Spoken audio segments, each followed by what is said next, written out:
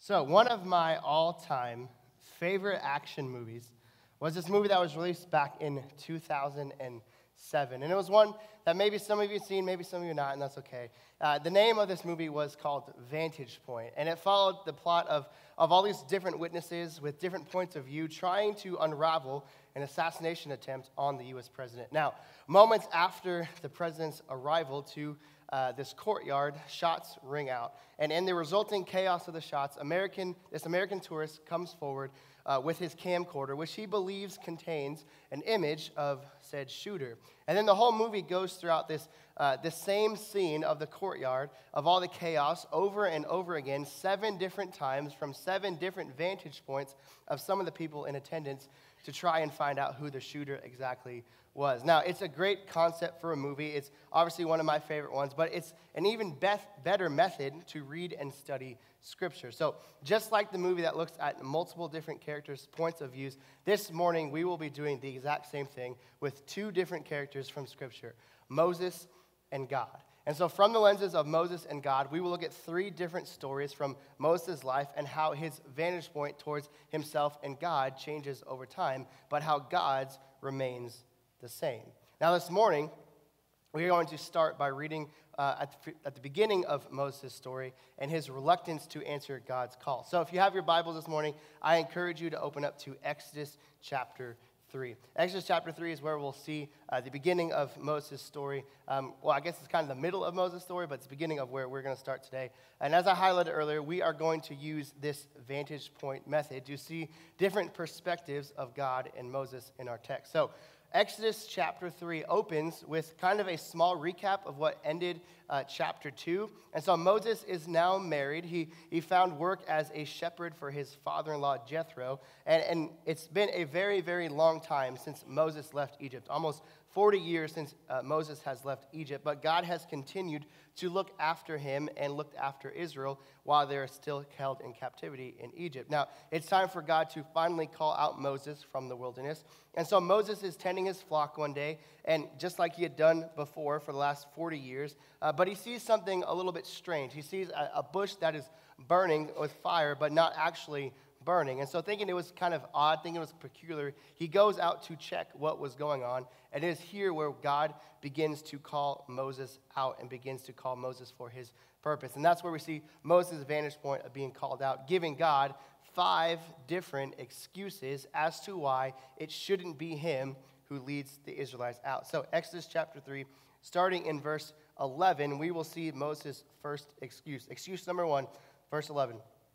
But Moses said to God, "Who am I that I should go to Pharaoh and bring the Israelites out of Egypt?" So Moses tells God, look, who am I really? I'm not your person. Moses here says, God, are you really for real right now? Like you really think that I'm the best option for this big mission to save all of Israel? Who really am I to be the one to do this? I am just a lowly shepherd. And even more than that, Moses is around the age of 80. He's been living, he lived in Egypt for about 40 years. Now he's living in the wilderness for about 40 years. And now he's about 80. And 40 years ago, he killed an Egyptian who was hurting an Israelite. And so he killed an Egyptian, he hid him in the sand, and then he ran away, running from his sin. And so God calls him out, and Moses said, no, I'm not the person you want because I've done all these bad things. I don't want to go back to Egypt. I can't go back to Egypt. Who am I to lead them out of Egypt? But God responds with a response. And then Moses gives another excuse. Excuses number 2 and 3, starting in verse 13. Moses says back to God, "Suppose I go back to the Israelites and say to them, 'The God of your fathers has sent me to you.' And they ask me, 'What is his name?' Then what shall I tell him?" And this leads to excuse number 3. Jump down to chapter 4, verse 1. "What if they do not believe me or listen to me and say, 'The Lord did not appear to you?'" Moses pretty much says, what if they don't believe me? What am I going to say? Now, to be fair to Moses at this point, these 2 excuses were probably the most reasonable out of all 5 because there weren't really any direct revelations from God to Israelites in a long time. Now, if that doesn't really ring a bell for you, let me rephrase that. There has not been a revelation by God to any Israelite in 430 years. That's generation after generation after generation. God is silent. God hasn't spoken to an Israelite since Joseph 430 years ago. So the fact that Moses says they're not going to believe me is a valid point. But at the same time, it's God who's standing right in front of you, and he's telling you this is what you're supposed to do. And so even after God dismisses that excuse, Moses doubled down again in chapter 4 when he says that excuse one more time. What if they don't believe me? Especially that it's a direct revelation from God. And then Moses, because he's still not given up, excuse number 4, chapter 4, verse 10, he says this. Moses says to the Lord, "Pardon your servant, Lord. I have never been eloquent, neither in past nor since you have spoken to your servant. I am slow of speech and tongue." And so Moses leads into his inability to speak to a crowd. And Moses tries to get out of his calling by God by using one of the most popular fears of all time, which is public speaking. Public speaking has historically been the one fear that people most despise. It ranks over the fear of heights. It ranks over the fear of falling. It even ranks over the fear of dying. People hate public speaking. Even those that do it for a living, sometimes those people still don't like public speaking. And here Moses says the same thing. He's just a little afraid of public speaking. So yeah, that's a reason why God can't use me, because I'm afraid to public speak. And so God responds to that. And then Moses, one more time, excuse number 5, Exodus 4, starting in verse 13. Moses says, "Pardon your servant, Lord. Please send someone else." At this point, he's like, dude, I just don't want to go, God. Please just send anyone else. He's probably been singing that this whole time, but came up with 4 other excuses before he got to this. This was his last and final push by Moses to get out of his ordained calling. And Moses just simply does not want to do this. Now, I'm not sure what his mental state was before this kind of revelation by God, but I'd imagine he's quite happy being a shepherd. He's got a wife, he's got kids, he's got a family. He might just be happy where he's at the moment. So why would he want to mess that up? But this last reason was probably the one he wanted to start with, right? This was the underlining secret to the mission of Moses' heart. He just did not want to undertake this divine mission, this big mission by God that was placed on him. Anyone else in the world could have done it except me, because I just don't want to do it. Please, God, just send someone else. I am good exactly where I'm at. Moses just didn't have faith in what God could do through him, just a lowly shepherd, just someone who escaped Egypt, right? Colossians 1, Paul tells us, being strengthened with all power according to his glorious might, so that you may have great endurance and patience, and giving joyful thanks to the Father, who has already qualified you to share in the inheritance of his holy people of the kingdom of light. And so what Moses didn't understand is that whatever God has called you to do, no matter how small or how big, like Moses, Paul tells us that he has already qualified you to do such thing. God already knows what you're meant to do. You just have to have faith in him and understand that God knows best. And God will respond to each of Moses' excuses in attempts to get Moses, to rely on God's strength instead of his own. So response number 1, Moses tells God, "Who am I?" And God responds with what? "I will be with you." Who am I that I can go out and lead the Israelites out of Egypt? God says, "I will be with you every step of the way. You don't need anyone else. I have you." And then Moses again says, "What if they don't believe me, God?" Excuse number 2, what if people don't believe me? God responds, "I am who I am." This is one of the most famous passages, what Jesus uses in his I am statements. God says, "I am who I am." If they need to know who I am, just tell them, "I am. I am the God of Abraham, the God of Isaac, the God of Jacob. My name lives on forever. My name is above every other name." They are going to know who I am. And so Moses says, no, wait, but what if they really don't believe me? And so then God, in response to this, gives Moses 3 different signs. He gives one sign to say, hey, if they don't believe you, give them this sign. If they don't believe you again, give them this sign. And if they really don't believe you a 3rd time, here's another sign for you. And Moses says, well, I'm just afraid of public speaking. All those are great. You might be with me. You might be I am, but I don't like public speaking. And in response to this, God says, I will give you every word to say. But Moses just doesn't want to do it. His excuse number 5, here's the thing, God, I really just don't want to do it. I know you can give me the words to say. I know that you are I am. I know that you'll be with me. But at the end of the day, I just don't want to do it.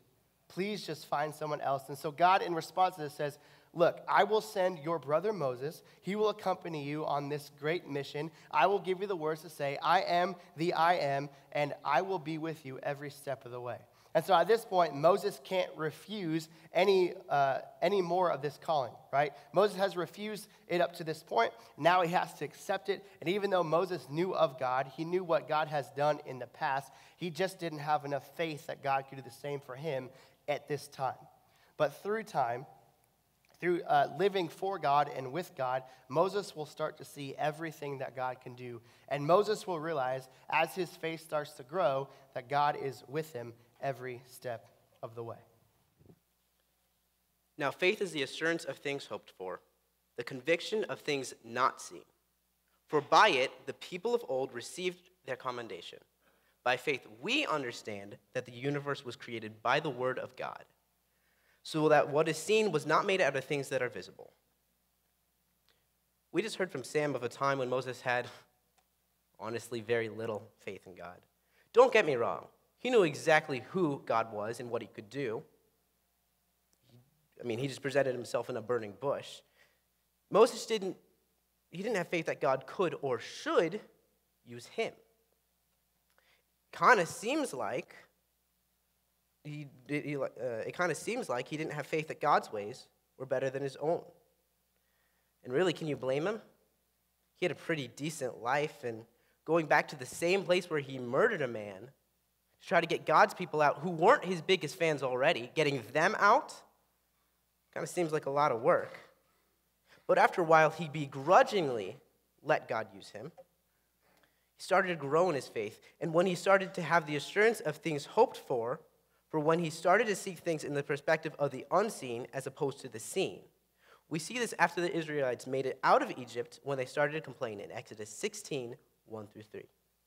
They set out from Elim, and all the congregation of the people of Israel came to the wilderness of Sin, which is between Elim and Sinai, on the 15th day on the second month after they had departed from the land of Egypt, and when the whole congregation of the people of Israel grumbled against Moses and Aaron in the wilderness. And the people of Israel said to them, would that we had died by the hand of the Lord in the land of Egypt, when we sat by the meat pots and ate bread to the full, for you have brought us out into the wilderness to kill this whole assembly with hunger. At this point, if I were Moses, I would be furious. People are complaining against him who didn't even want to get him out of Egypt. And that just kind of shows how Moses has changed perspective in his faith. He went from telling God that he was wrong in choosing him to being able to take criticism that was not fairly thrown on him.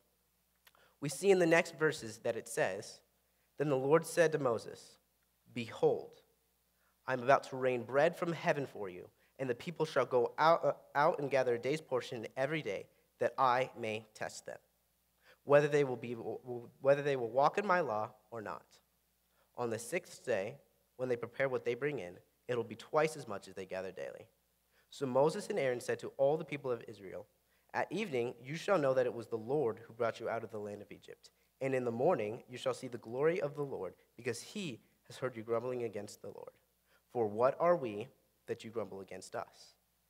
And Moses said, when the Lord gives you in the evening meat to eat, and in the morning bread to the full, because the Lord has heard your grumbling that you grumbled against him, what are we? Your grumbling is not against us, but against the Lord. What are we? Do you notice how he says it twice? He's putting emphasis on it. Your grumbling is not against us, but against the Lord. Moses is basically saying, why are you complaining against me? Why are you complaining against my brother Aaron? I have no power that you could be complaining against, except for the power that God gave to me. Moses realizes that it was God who has the power. Moses has complete faith that God is in control. Otherwise, he could have easily said something much more in line with, you guys are right. I don't know why we came out here. I was wrong. I was just seeing things. Let's all go back to Egypt because I don't want to starve out here. Or you could say to God, why have you failed me? But instead, he humbles himself and says to the people, you can't be complaining against me because I have no power that you could be complaining against. You see, Moses beforehand, prior, he had faith in quotation marks. He didn't really believe. He believed in God and in the power of God, but it wasn't enough to get him to believe God. The difference between believing and really, truly believing is more than just emphasis. Belief on the surface would be taken as kind of thinking something is true. But if you translate it to the language of that time, it really means something more along the lines of having a deep commitment to something and like having confidence in it. Another way to put it would be Moses believed in God, but he just really didn't believe God. It's easy to believe to something when it doesn't really affect us. But we can see in the example of Moses that when you were with the Lord, you don't just believe in God, you believe God. Let me tell you a little story of a time not that long ago when I was on vacation. So I went to this theme park, and honestly, it was an experience. They had mini golf, they had all these little ponds, they had roller coasters, and in those ponds, they had little fish that you could feed and all that. It was so much fun. There were water rides, and honestly, the biggest game of all, they had an arcade. Don't even get me started about the claw machine. But there's this particular ride that always had a super long line. It had the name the Sky Coaster. It was this giant swing that you would strap yourself in, and what seemed you would fall at the speed of sound. And if you told me it was any shorter than 500 feet, I'd call you a liar, but I looked it up, it's only 110 feet. Actually, we have a picture of one. Yeah, it's right there. You see that little dark rectangle right there? Yeah, that's a person. They're only halfway up. So here I am. I'm at this theme park.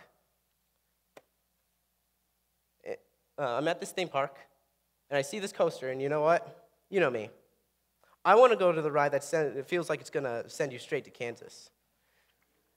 So I get in line, and I watch all these people get harnessed, and I'm not really worried about anything. I'm just having a good time watching people fall 110 feet. I completely believe in this harness. But once I got strapped in, things changed. It went from believing that this harness isn't going to snap to having to believe that this harness, it'll hold my life, my future. In a sense, this is my salvation. And as I started to get pulled up, the sound of the laughter and the warmth of the sun got replaced by this cold air that felt like it was going to throw me straight out of this cocoon, which just gets more and more claustrophobic as I get higher. And once I reach the top, I realize there's no backing out. My life is here. Man, when I was on the ground, I believed in this harness. It was easy. How many other people before me went on the same exact harness? But now it's different. There's the thought in the back of my mind, what if it fails? Now it's a lot harder to believe this harness.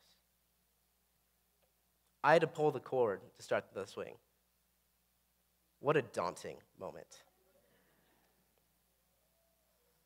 Knowing that when you pull that cord, your life is in this harness. Nothing else can save me. When I pulled the cord, I had to believe the straps, the carabiners, the ropes. I had to have faith that it would carry me. I no longer just believed in the harness, I believed the harness. We saw earlier how Moses believed in God. But Exodus 17, 1-4 shows how Moses believed God. All the congregation of the people of Israel moved from the wilderness of sin by stages, according to the commandment of the Lord, encamped at Rephidim. But there was no water for the people to drink. Therefore, the people quarreled with Moses and said, "Give us water to drink." And Moses said to them, "Why do you quarrel with me? Why do you test the Lord?" But the people there thirsted for water. And the people grumbled against Moses and said, "Why did you bring us out of Egypt? To kill our children and our livestock and us with thirst?" So Moses cried to the Lord, "What shall I do? What shall I do with this people? They are almost ready to stone me." Once again, if I were Moses, I would be furious. But once again, Moses humbles himself, he has faith in the Lord, and he says, "Why do you quarrel with me? Why do you test the Lord?" Remember that this is the same man that in Exodus 3:11-14, where it says, "But Moses said to God, 'Who am I that I should go to Pharaoh and bring the children of Israel out of Egypt?' He, being God, said, 'But I will be with you. And this shall be the sign for you, that I have sent you. When you have brought the people out of Egypt, you shall serve God on this mountain.' Then Moses said, 'If I come to the people of Israel and say to them, the God of your fathers has sent me to you, and they ask me, what is his name? What shall I say?' God said to Moses, 'I am who I am.' And he said, 'Say this to the people of Israel, I am has sent me to you.'" In verse 11, Moses says, "Who am I?" In verse 14, God says, "I am who I am." In the middle of those two verses, there's verse 13, which says verse 11, where Moses says, "Who am I?" doesn't matter because there's verse 14, because God says, "I am who I am." Who is Moses that he should go to Pharaoh? Absolutely nothing. But the great I am will be with him. This was Moses, the man that gave God at least 5 excuses as to why he shouldn't be the one to do the Lord's work. The one whose God's anger was kindled against, and the one that God was about to kill in Exodus 4:24. That same Moses, he asks the people of Israel, "Why do you test the Lord?" It seems a bit ironic, but the truth is, Moses isn't the same. Moses has been with the Lord. Rather, the Lord has been with Moses. In James, it says, when you draw near to God, God will draw near to you. Before God was with Moses, he was nothing but a murderer. And the worst part about it is it kind of seems like he was okay with it. He didn't try to pursue God. And when God presented himself to him, he more or less said, "I don't want to." He was just happy knowing who God was and what he could do. But when it came to affecting his life, it doesn't seem like that's really what he wanted. But when he got committed to the Lord, he started to grow in his faith. This is the perfect example of when you're truly with the Lord, you will have fruit. The fruit that we're looking at right now is faith. Moses no longer says, "God, I don't want to." He now asks the Lord, "What do I do?" Exodus 17:5-7 says, "The Lord answered Moses, 'Go out in front of all the people, take with you some of the elders of Israel, and take in your hand the staff which you struck the Nile, and go. I will stand there before you at the rock of Horeb. Strike the rock, and water will come out of it. The water will come out of it for the people to drink.' So Moses did this in the sight of the elders of Israel, and he called the place Massah and Meribah, because the Israelites quarreled and because they tested the Lord, saying, 'Is the Lord among us or not?'" You see, Moses didn't question the Lord. He did exactly what the Lord commanded, having full faith that what the Lord said would come true. Church, I'm going to ask a question that I think we really should think about. Don't answer. We should just think about it. Does our faith go more in line with Moses's in chapter 3, where he just gave a bunch of excuses as to why he shouldn't be the one to do the Lord's work?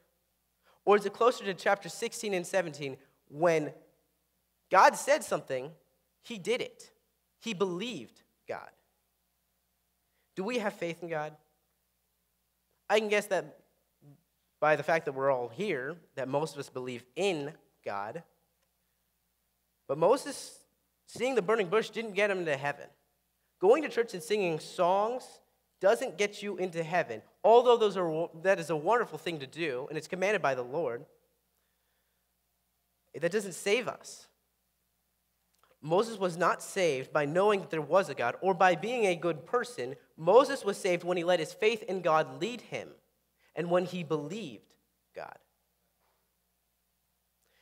It's easy for me to think that Moses kind of had it easy. He had a burning bush with an angel of the Lord speaking to him through it. He knew exactly what the Lord wanted him to do. I don't have a burning bush. In John 20:29, it says, Jesus said to him, "Have you believed because you have seen me? Blessed are those who have not seen me and yet have still believed."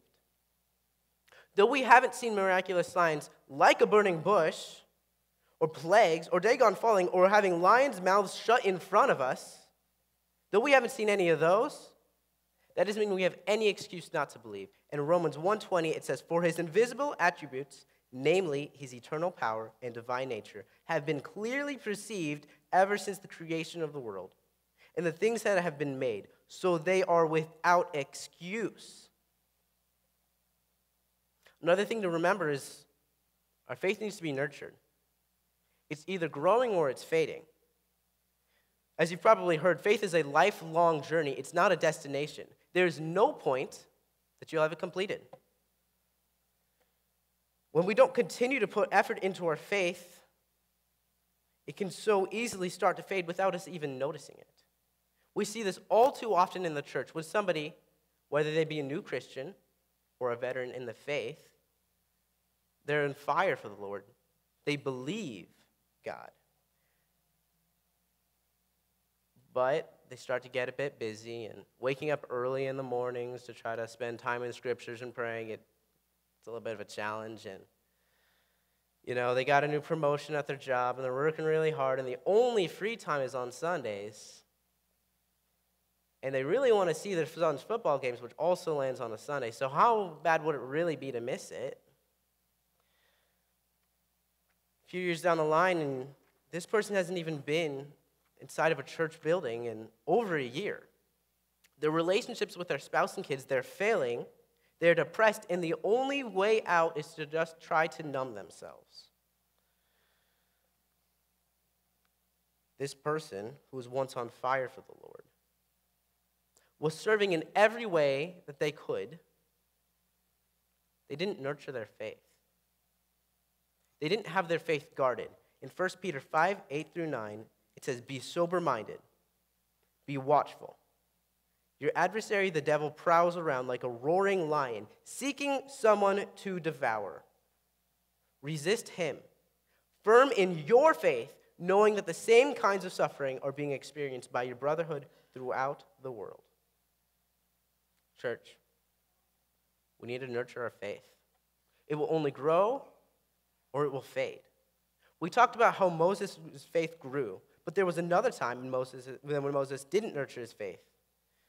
And it started to grow in a way that kind of unsuitable. Listen to what happens next. So just when we thought that Moses was on the right track, finally believing God, for him it started out a little rocky, not fully believing in God, but slowly, as Jacoby highlighted, he starts to grow his faith of God, so that no matter what was happening around him, no matter what the Israelites were grumbling about, no matter what was going on in his life, he was going to stay strong in faith, so we think. But as we keep reading throughout the Old Testament, even heroes of the faith get mixed up in pleasing men instead of pleasing God. And so if you still have your Bibles open, turn over to the book of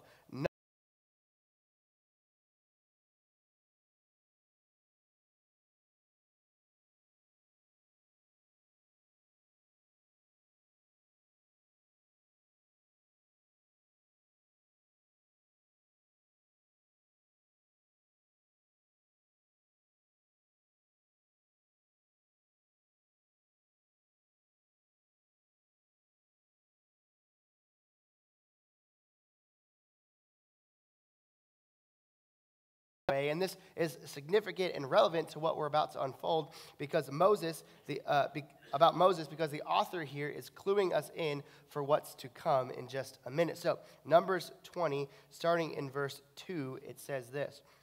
Now there was no water for the community, and the people gathered in opposition to Moses and Aaron. They quarreled with Moses and said, if we had only died when our brothers fell dead before the Lord, why did you bring the Lord's community into this wilderness that we and our livestock should die?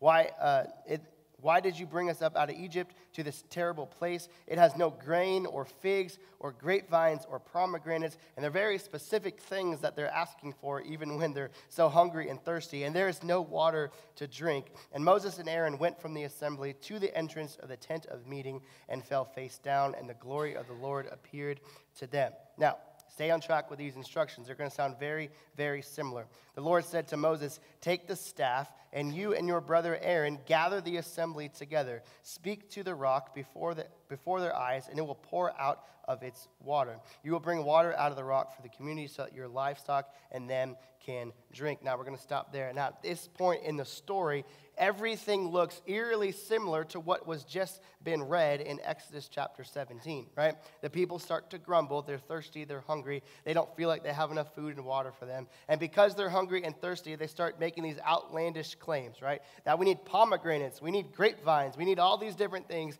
And so they start grumbling against Moses and Aaron. And so we see Moses and Aaron go to the entrance of the tent of meeting, drop to the ground, and without saying anything, the Lord knows their intentions. The Lord tells them and appears to them exactly what to do. Now, you remember those instructions. I've kind of written some of them down up on the board. The first instruction, take your staff, okay? That is their instruction. Eerily similar to what was said in Exodus chapter 17, right? Now, take your staff. Now, gather the assembly, right? Gather assembly. They want Moses and Aaron to gather the assembly. And then what's different here in Numbers 20, God tells them to do what instead?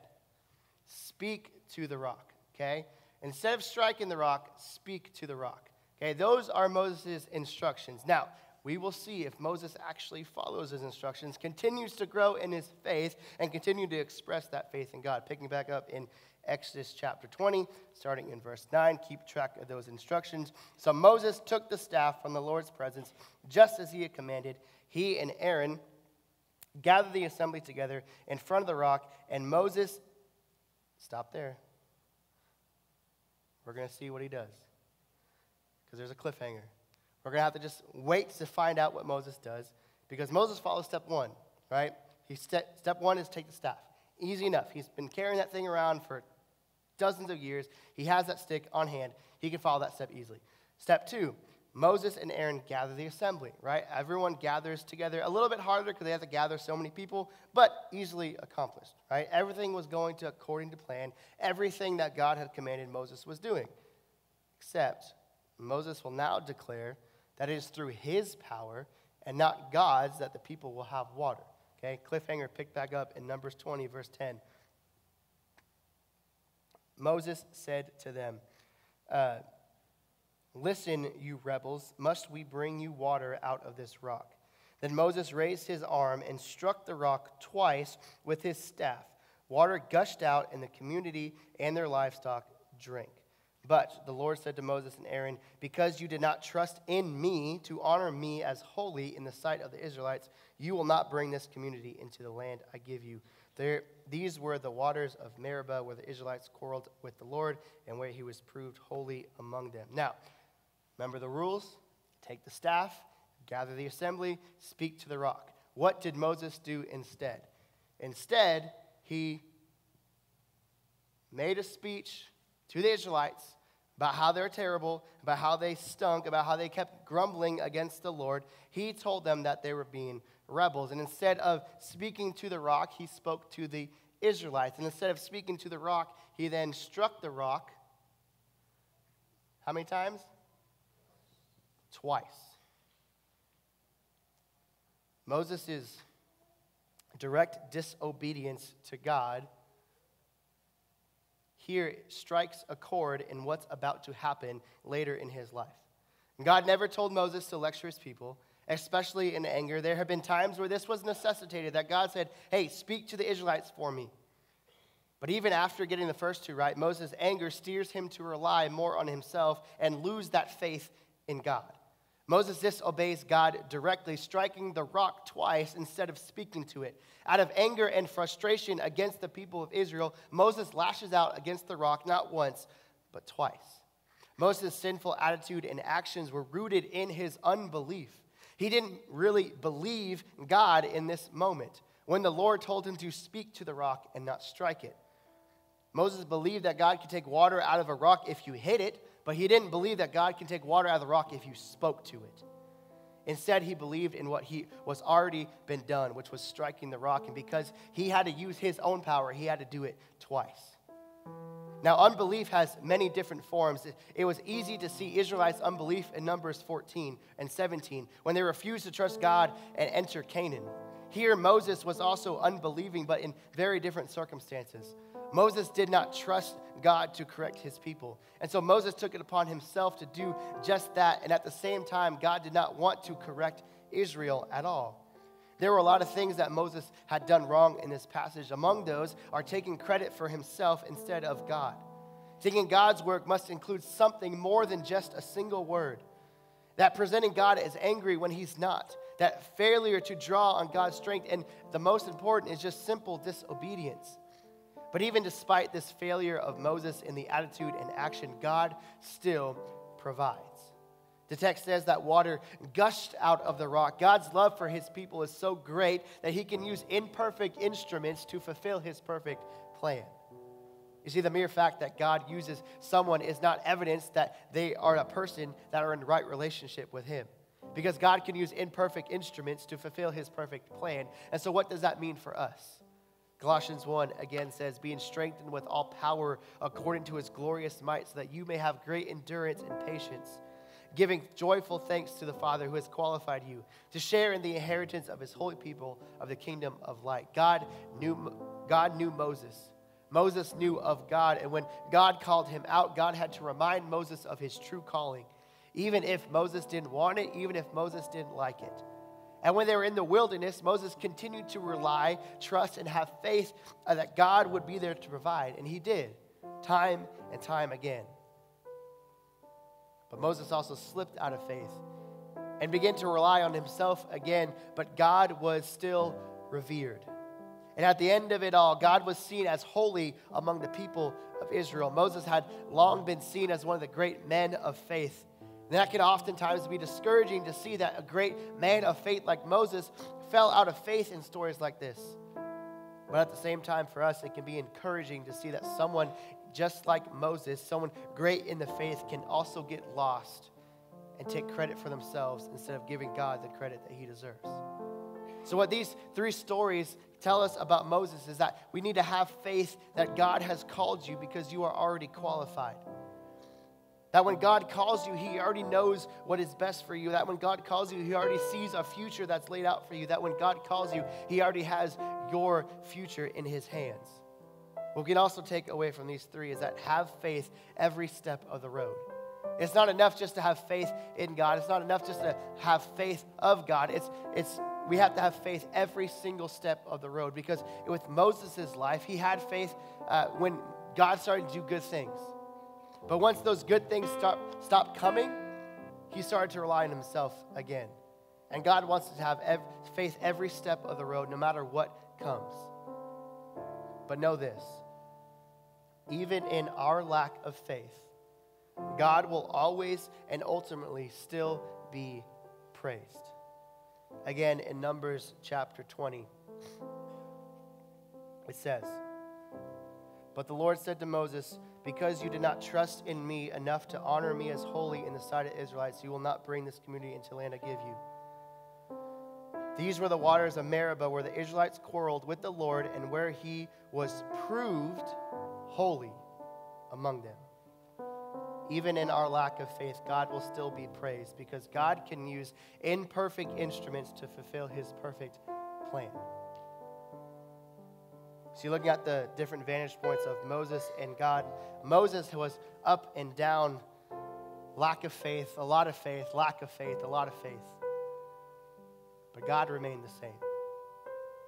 And church, we have to understand that no matter what we go through in life, no matter how much faith or little faith that we have in certain moments, God will always be the same. And in our abundance of faith and in our lack of faith, God will remain the same and God will be praised. Because God can use imperfect instruments to fulfill his perfect plan. Let's pray. God, we thank you for this morning. We thank you that we can come together as a group of believers and just learn and praise you. God, I pray that those who are in the audience today that are feeling like they're in line with Moses, that they're doing things for themselves, that they're doing things because they feel like they have the power. And I pray that you just speak through them and let them know that you hold all power. That even in their lack of faith, that you will still be praised. And God, I pray for those that feel like they have abundance of faith and they might feel like lack of faith is coming. God, I want you to speak to them and let them know that no matter what happens, you will remain the same. And God, we thank you that you can use imperfect people like us to fulfill your perfect plan. God, we don't know our futures, but you do. God, we don't know what's next, but you do. God, we don't have all the answers sometimes, but you do. And help us rely on you and have faith in you alone. God, we thank you for everything that you've given us, everything that you continue to give us. And we ask this in your holy and precious name. Amen.